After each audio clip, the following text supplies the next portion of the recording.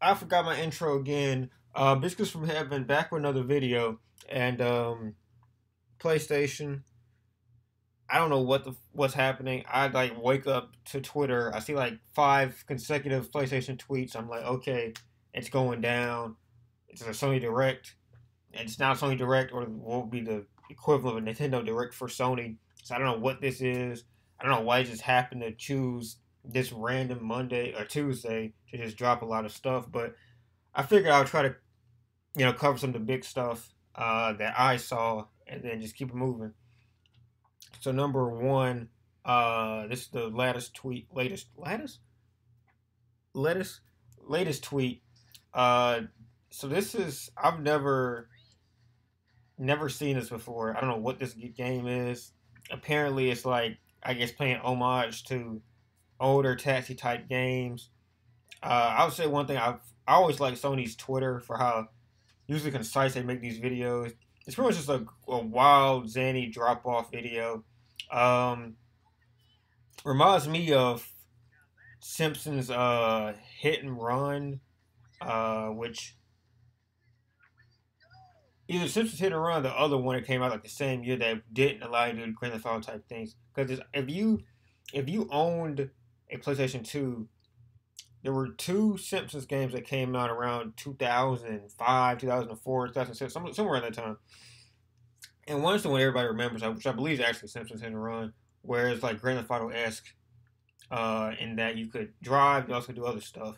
But there's another one that's a scaled down version that literally only lets you drive, and like you could hit stuff, but it was like very limited. It was like some missions, but it's just mainly the aspect of it was just driving around and just kind of messing around. And that appears to be the objective of this game. So Taxi Chaos looks like a decent game. This is the Tony Hawk reboot, I believe, or not reboot, but a remaster. Um, I mean, honest to God, it's going to be tough to get anybody up for this. It comes before Skate 4. I think that's the only thing saving it. And once Skate 4 drops, it's over with for Skate games for the remainder of ever. I believe Skate is also designed by EA, like the old Skate games were. A lot of people are timid about giving modern EA any kind of hope or chance. I think I was kind of the same way with NCAA. The new NCAA is to come out in probably I think the next 3 years or something to that effect. And I do believe EA has sub studios and sub teams that can put out a good product still. Now, I think the bottom line, the margin has ruined Madden. I think from what I understand, it's hurt FIFA a little bit. I think it's definitely hurt some of their products. Almost killed Battlefront day one. But I do believe they can still put out a good game. I think it's the Old Republic or whatever, like that latest Star Wars game was with the dude who's supposed to be like part Jedi, part like dark side. He was that was a good game with a good protagonist, good development, everything. No microtransactions. They can still put a good game, I believe. So I think Skate 4 is going to be worth watching or worth looking out for. And if you want an idea of how Skate 4 might look like, remastered 4K HDR Tony Hawk Pro Skater. Shout out to Tony Hawk. All right, so this is the one that obviously caught my eye a little bit. Phantom Strikers. I think it's Persona 5 Strikers. I thought it was called Phantom Strikers. Persona 5 Strikers, the Muso-esque, like kind of like side branching path of Persona 5. We have Persona 5 Royal, which I think everybody liked that quite a bit. Just the Steelbook edition. This is pretty much the true spin-off to P5, the OG. But this game, which is at $60, that's tough. That's a tough sell. $60 for a Muso game. But from what I understand, from what I've seen, it's not your traditional Muso game. It's closer to like the turn-based RPG than it would be like say Dynasty Warriors. I don't know. I'm interested in because obviously if it went to Switch, it was scaled down, and people say it's a perfect. I mean, like I've seen nothing but good replies to it. I don't care about the Switch version. I mean, it's on Steam. That's crazy. So apparently Atlas is brought onto Steam too, which is amazing. Strikers reviews are out now. Um,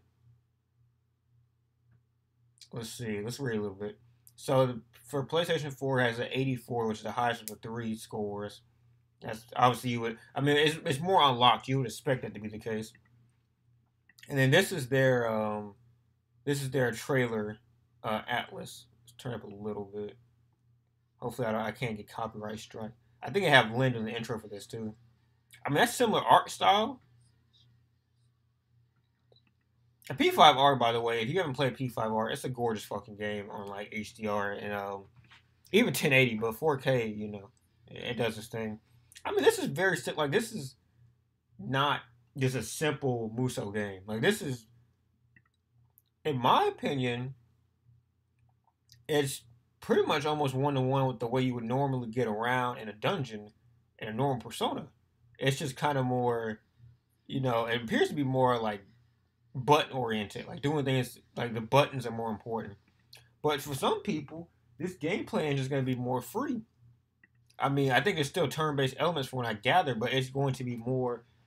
It's going to be less pull up on the villain, then you got to and have to like take that and have a separate. And I mean, load times are far better in P5R, but just saying like, you'll have less of the separation and time dedicated towards these certain acts. It appears to be way more free flowing. Is what I kind of mean to say.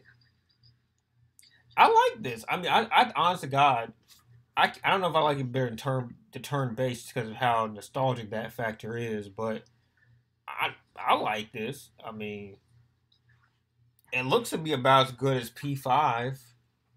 I have to see what better. I mean, this video is obviously processed to hell. It's not even high quality, but I mean, it looks good. This is. I will honestly gotta tell you, this is probably the best looking um, Dynasty Warriors type game, Muso type game I've ever seen. Now, there's some other elements of it that I have not even seen touched on. Like, is this does it still have confidence? I think it does have confidence. I think I actually have read that before. It does have confidence. So it has confidence from what I understand. It has two new people. It has that chick you see in the beginning, like the Big Hero 6 type.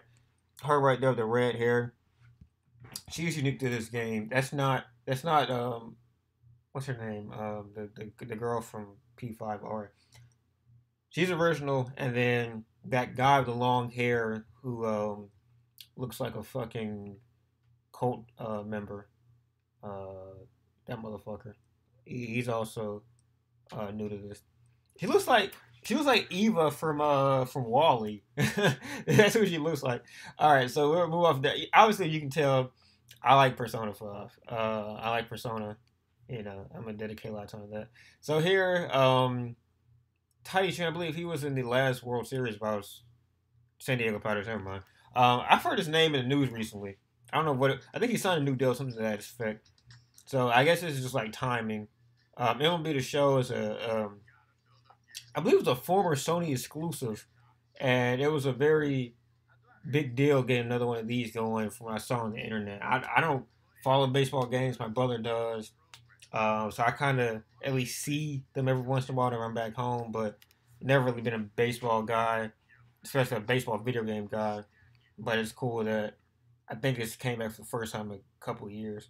And they have the next generation of VR, which I believe I don't have pulled up because I didn't give a shit about VR, but we'll pull that up. And yeah, this is from yesterday. Sophia, that's her name, Sophia. Yeah, Sophia. So she's like the modern version of Aegis from Persona 3, which is a classic game, Persona 3. So yeah, I guess it wasn't really much bigger than your typical Black Ops Cold War. So So I don't own Black Ops Cold War. So if with this, do they make zombies into like a battle royale? Is that what they've done with this franchise? Because this looks like a traditional like zombies mode. I'm an old head. The last Call of Duty I own was Modern Warfare 3. And the last one I played is like Black Ops, either Black Ops 2 or Infinity Warfare, I think. So it's been a minute, but it seems they've made it into a battle royale, which is, I don't know how I feel about that, but it appears to be very successful. All right, so I think that's about it. I mean, we could touch on this other stuff. So Sony giving Ratchet and Clank PS4 for free. Uh, for free games entertainment last couple months on lockdown. Okay, play at home effort. I forgot about that. I don't think I took a lot of advantage of that. Um, but that's cool. I think Ratchet and Clank was a PlayStation Plus game a couple years back. Um, and yeah, the what is pretty much I think the first true PS5 like big name launch title they've hyped up in the previous E3s and other miscellaneous events. Rift Apart, I think, is pretty much their first big one. I mean, they had the Spider-Man game, which doesn't fucking count, but this is pretty much the first big one, and I would think it's the first standalone PS5 game. I don't think Rift Apart is coming to PS4. If I'm correct about that, I may be wrong, but I'm pretty sure.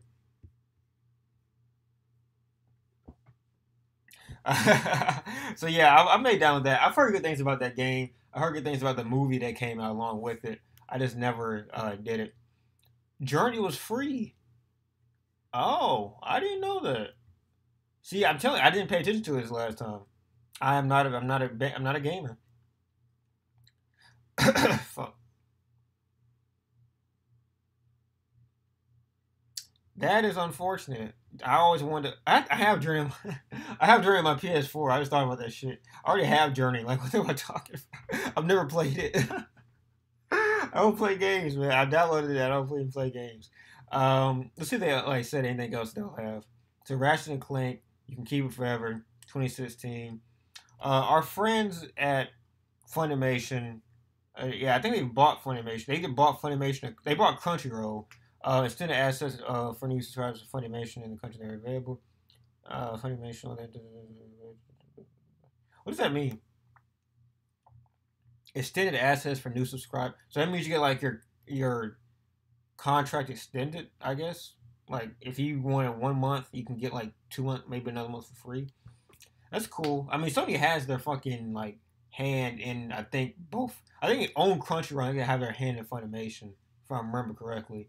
Which the difference between those two concepts, I don't fucking know. I thought it was the same fucking thing. I thought Crunchyroll owned Funimation, but evidently I don't know. Cause I mean, all these shows like you can see that show on Crunchyroll. You can see that show on Crunchyroll. I know you can see me pointing to it. Yeah, and I'm pretty sure you can see Dead Man Wonderland on Crunchyroll. God damn, Dead Man Wonderland. That's if you. I know I'm getting off topic at this point. If you want to see just a fucking zany ass anime and like how kind of off kilter anime gets when you get away from shonen, Damn It Wonderland's like a good dip into the proverbial pool of crazy ass shit. And the thing is, I saw this shit on Adult Swim. I didn't even see this shit in full NSFW quality. And then the final thing, a new VR system. No one gives a shit about VR, so that's about it. Okay. Hope this wasn't too laggy. It probably was. OBS, why the fuck is your shit so damn laggy for fucking Big Slur, the latest MacBook update? Fuck you. Look at this. I moved my hand 5 seconds ago and the shit just finished. Fuck me.